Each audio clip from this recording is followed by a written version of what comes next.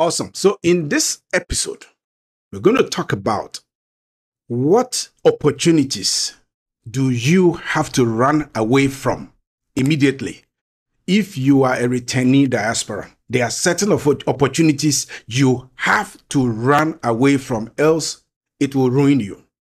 And it's not going to be the typical advice that you find around. It's going to be something that is born out of experience and observation. So as you probably might know, I spent a long time in both Europe, precisely United Kingdom, working in corporate UK, and many more years working in corporate America. And I decided to come back home, probably about 8 years now, to come back home to run businesses. Okay, so I'm sharing things from the depths of my heart, depths of experience. What are the opportunities you have to run away from? And actually, this advice even goes for people who may have businesses here in Africa, but they still are domiciled in the diaspora. It also applies. It's the same thing. I see this happen all the time. A lot of people get burnt. You come in, most of the time, you come in, maybe if you're coming in permanently, sometimes you probably may have one or two, let's say properties. Maybe you probably finish paying off your mortgage, or you sell your house and you cash out your equity to come and build a business, right? So you come in and you're looking at you are listening in for what makes money. I'm not talking about investment. I'm talking about business. So your ear is on the ground looking for or listening to advice about what is hot, what is moving, what is yielding cash flow, what's the latest business trend. And many people fall for this. For this, I would say, to me, is havoc. Many people fall for that. So to put it in context, there's somebody I know who, like myself,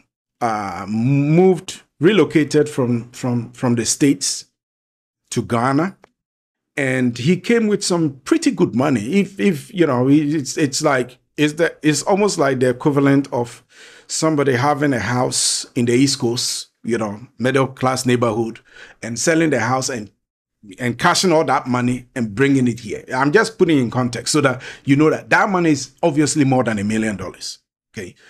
And brings that money to run a business.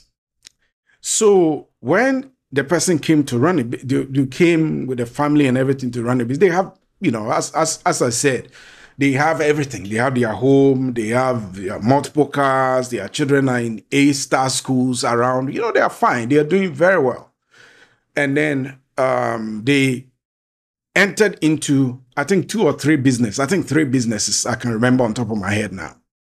So the first business was, I think, a quarry blasting business. I can remember he telling me about it. Where it's a construction thing. They blast rocks and they crash the rocks into aggregate, some coarser aggregate or finer aggregate, like stones for building. Basically, I will not use any technical jargon. So finer stones or stones for construction, which is a good thing. So he invested very heavily in it, in machinery, equipment, and everything. Then his other business, he also set up a grocery shop, a grocery mall outlet. It was quite big, so maybe something like, let's say 600 to probably, maybe 600 to maybe 1,000 square meters. One of the locations, multiple locations they had, but one of them was like that. And they were doing well in terms of cash flow and everything was moving fine. Then 2 years down the road, I would go to his grocery place and you could see the obvious decline, shelves emptying out or shelves being a little bit lightweight compared to before. They are not able to restock at the same volume that they used to when they started. Whenever you see that, to me, it's a telltale sign of cash flow problems. So with time, I got to know that he also had issues with the quarrying business, or all his tipper trucks, the trucks that would carry the rocks from where they are blasted off and to their client's site. They started having problems there. To cut a long story short, by the third year, he was completely wiped out of that business, that quote unquote quarrying business. Then I'll come to the grocery shop later. So I was talking to him, and he was like giving me counsel, because at that time I was still quite new in the system. He had been in the system a few more years than I did. So I asked him a few questions. Hey, how did you enter into that business? Because it's quite capital intensive. And he told me, yes, the equipment that he bought, leased, value was well over $1 million. I said, well, how did you get into that business? Oh, when I came and I went around various places, various meetings to find what is the best place to invest in, what are the, and I knew definitely that because we're a developing country, construction is always going to be at the top. So, okay, that is awesome. And then they showed me that, if you have this and you have the trucks and you have the machine that will do the conveyor belt thing that will pick the rocks from where they are onto the trucks, and you have all the machine, the equipment that goes with it, you'll be printing money. So to him, he said, to me, it was a no-brainer. So I quickly put it together and started. Right. Okay. Then I also noticed with time, his grocery mall thing also fell apart. It's not just him. I have similar or several examples that I know of people who started very well, went into capital intensive things, and things that didn't pan out. It happens. I have had to pivot multiple times, of my business. That's the nature of business. Some succeed, others don't. It's just like the stock market. It's not every time that the stock price is going to go up. Other times it goes down. Other times it goes sideways. We call it life. It happens. It happens to everybody. Now, but the lesson here is most people listen to friends and family and acquaintances too much when they are about to start a business journey or any entrepreneurship or investment venture. And sometimes there's a tint of greed in there. Hey, I want to make as much money as possible. There's no problem with making as much money. But when I look at it, I've really observed, I noticed that the people who are doing very well, particularly very well, returnees who are doing particularly very well, are people who for some strange reason did not stay too far away from their core competencies. Let me break it down. Are you interested in connecting with expert professionals from the diaspora community? We've built something special, a platform called Find Diaspora Experts. This platform helps you connect with top-tier African diaspora experts to get advice over a video call. The use cases for such a platform are many, but let's just run through a few. The first one is this could be used as an expert resource for corporate training. It could also be used as a resource for keynote speaking engagements, also for executive coaching, for special consulting services, and then last but not the least, as a pool of expert talent for recruitment. So if you are interested in being the first to know when we onboard new experts or when we launch new expert-led cohort-based courses or training programs, then click the link in the description below to join our early access list. Thanks, and let's jump right back into the video. See you there. These are people, let's say, who work. Let me use Ghana's former finance minister. Hey, I'm apolitical, okay? I don't care about local politics, who win or who, I don't, those things don't really move me. Okay. So what the example I give doesn't sway any way, whether it's political, I'm politically affiliated or not. I don't care. But it's just an example. So look at somebody like Ken Ofori-Atta, who's a former Ghana finance minister. He's built great businesses and he's done well for himself as a private person. You can argue his performance as a finance minister. That's beyond the scope of this podcast. But we can all argue, particularly those who come from Ghana. If you're watching me from Ghana, you know that Ken Ofori-Atta has done a really good job building data bank and enterprise insurance group and a whole host of businesses that he has. Why? To me, he stayed very, very, very close to his core competency. He's always been in financial services. When he was in America, that was his play. That was his yard. And when he came back, that became his yard. Okay. But most of the time, when we come back, people will approach you because you have come from, they'll call it a brochire. You've come from outside. You are loaded with money. So anybody will come to you. Hey, I have this business. You can invest in Uber. Buy 100 vehicles for Uber.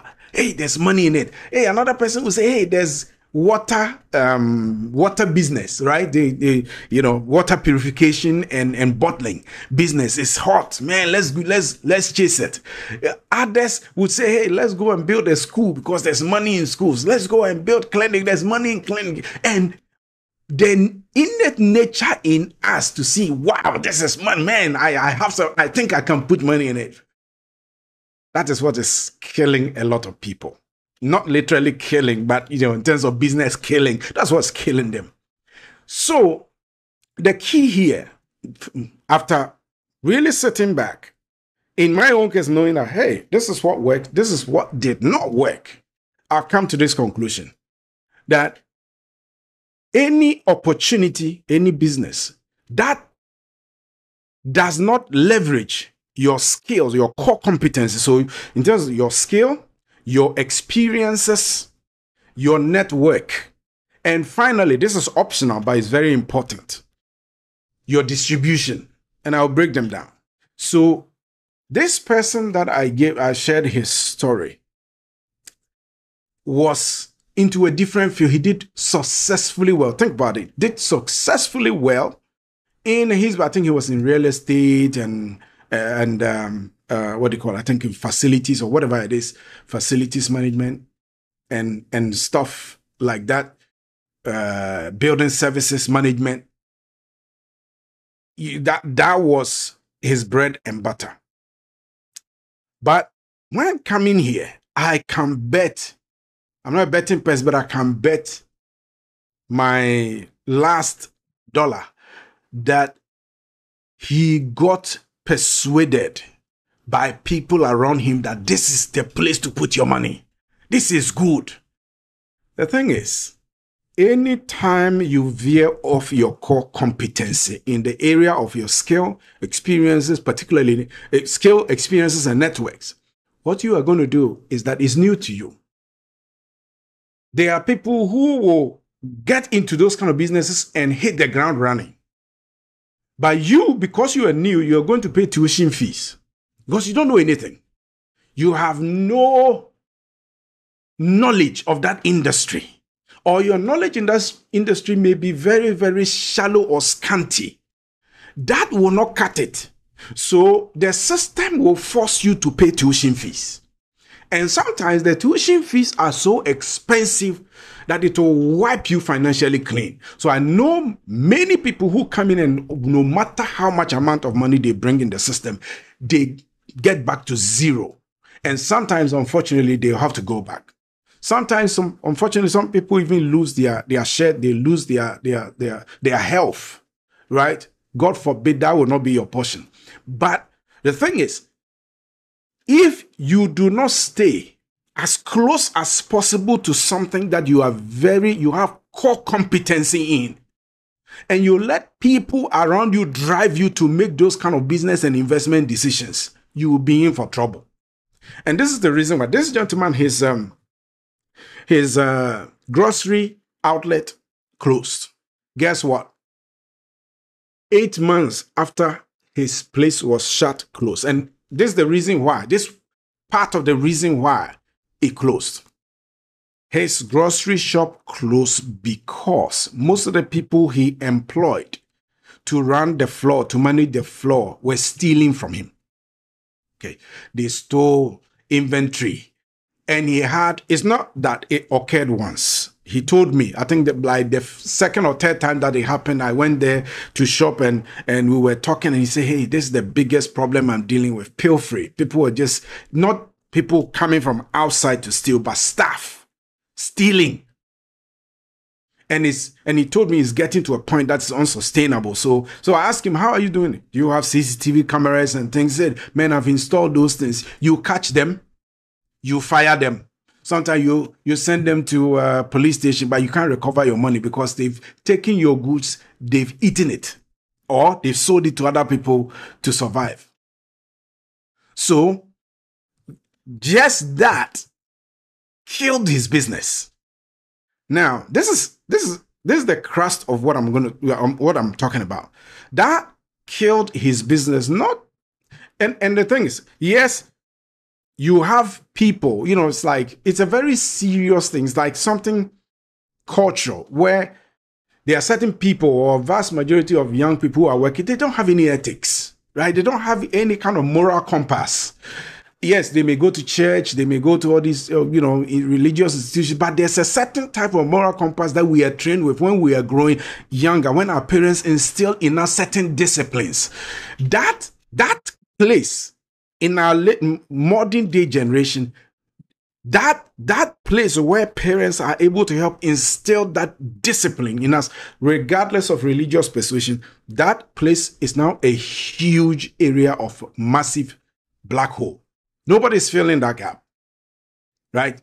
Parents are not filling that gap. So people steal, and they are not ashamed of it. They steal and go and tell friends that, hey, look, this shop, I work there. I can bring you any good that you want. And it's like they are excited. They actually, I would say, give them, let me use local colloquial language. So they give them fans, or they pat them on the back. It's like, hey, it's like they are wearing a badge of honor when they are stealing. In the eyes of their friends, it looks cool to steal. And when they take all those kind of products home, nobody questions them. Their parents doesn't question them. Their parents are actually even happy that they are bringing maybe 3 cans of milk home, 3 packs or 4 packs of sardines, cornflakes. They are happy that their child is bringing that home, right? So that is there. But the question is, if that was enough to kill my friend's business, what about the other supermarkets that have been in town for years, and they are not folding up, but they are multiplying? This is the irony of it. When my friend's grocery shop closed, 8 months after that, do you know who occupied that building? It's Malcolm. And Malcolm, it was a Malcolm, but that Malcolm shop is selling just groceries, not the electronics. They have electronics somewhere else, but they are selling Malcolm groceries. The same thing my friend was selling, the same thing Malcolm is selling. And when I actually went to that same Malcolm today, and the place is packed, it's filled. There's inventory everywhere, right? It's fully packed, fully filled. What is the difference? The difference is that Malcolm has been running these stores for decades. They have mastered this business line of business to the letter. They know how to handle the pilferage issue. They know how to handle employees. They know how to handle inventory. They know how to handle the entire supply chain. They have it covered. Why? Because it's their core domain. It's their core competency. It's their bread and butter. So you cannot go into an industry or in an area where you have zero knowledge. The only thing you have is money to invest in equipment or money to set it up. That is not enough.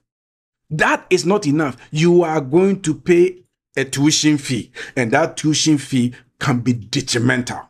If you are lucky, the tuition fee may be a couple of $1,000 or a couple of tens of thousands of dollars. Unfortunately, for some people, it runs into millions of dollars. So do yourself a favor that if you are going to jump into any business venture, entrepreneurial venture, or anything like that, please don't listen to people who come and sell you, snake oil salesmen who come and sell you, oh, this is the biggest. I've had so many of them. I've had people who came to me, when I came, that we needed to, somebody came to me that, oh, wow, if I could only buy the equipment for, I think, auto spraying boot and kind of thing, I will make this money, or to be amazing. And I said, man, I don't have any idea, no knowledge in auto care. Actually, I even sometimes struggle to change my own tires. so I don't have any idea what you are talking about. Yes, let somebody make that money because they understand that domain. Let somebody handle that because that is they have been doing that work for 25 years. If somebody has done it 25 years and I'm starting today, that person's way ahead of me in terms of knowledge, experience, expertise, network in that industry. That person can just make one phone call and it will change things. Me getting into that space, I don't know Adam. I don't know nobody. My phone calls don't do nothing. Right? So I hope you found this video useful.